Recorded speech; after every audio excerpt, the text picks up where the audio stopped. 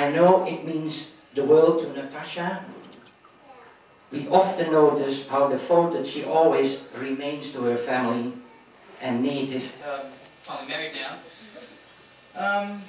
For me, I believe that now Natasha will make all the decisions. So, one of my presents to you is to make your last decision on this day. So, which speech do you want? I'm not really colourblind, so... It's black and white. I want to know what colour that is. Yellow. Yellow or purple? Oh, I'll go yellow. I hope you still like me after this speech. Can we turn the halfway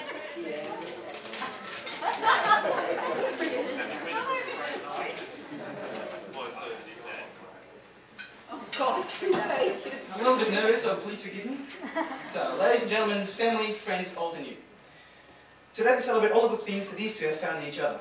A best friend, a lover, a teacher, a hopeless handyman, a playmate and pole dancer, and a true partner in life. As most of you will understand, being a best man can be a pretty nerve-wracking thing. But I tell you, it's right. But, nevertheless, I'm very honoured to have been given this privilege. Most people might know that I'm not the typical best man. Yeah. I'm not the, I'm not the typical best man. I'm not the old school or childhood friend. Johan and I met about 5 years ago when my team was desperately looking for a new soccer player. And that desperate player was Johan. He could not get rid of him ever since. But I must have been really looking forward to this day today because he has finally admitted it. I'm in fact the best man. The famous football associates once said that you can exactly tell a man's heart and soul by the way he plays on the battlefield. Will he know when to stay back to protect his own goal? When to go up front and help his fellow teammates score another one?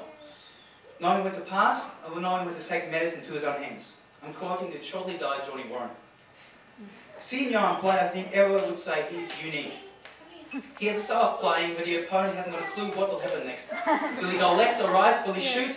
He fools everyone including himself. And I think some of these points must be what Natasha would be looking for in him. All it is, and maybe his money. No, it's not that. To have a successful marriage, there's a couple of things to start off you need to watch. It's quite simple. Say sorry when you mess up. Never go to bed angry. A problem shared is a problem halved. And if she asks you, honey, does my bum look big in his pants? Never say yes. So, knowing these two, I know they appreciated very much all of you being here today.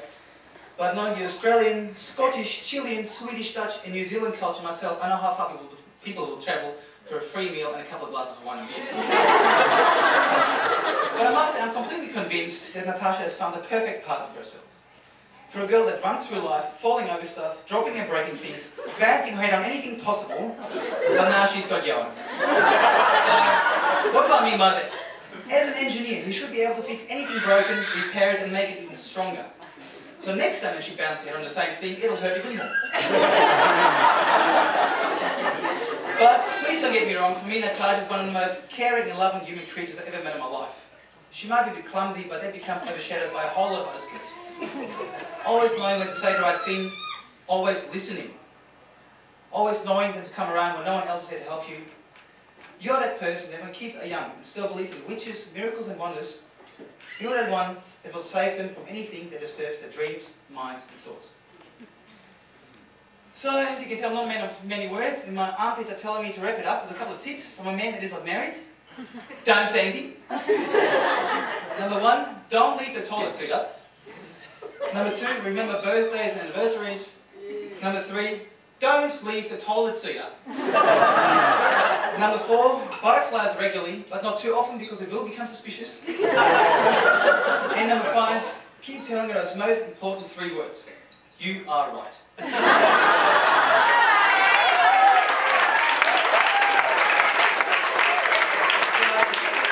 Please remember, to have a successful life, you need lots of laughter, love, and just one wife.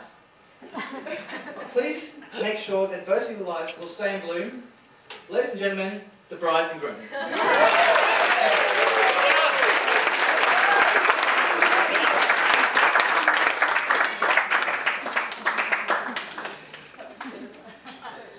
Now I can drink.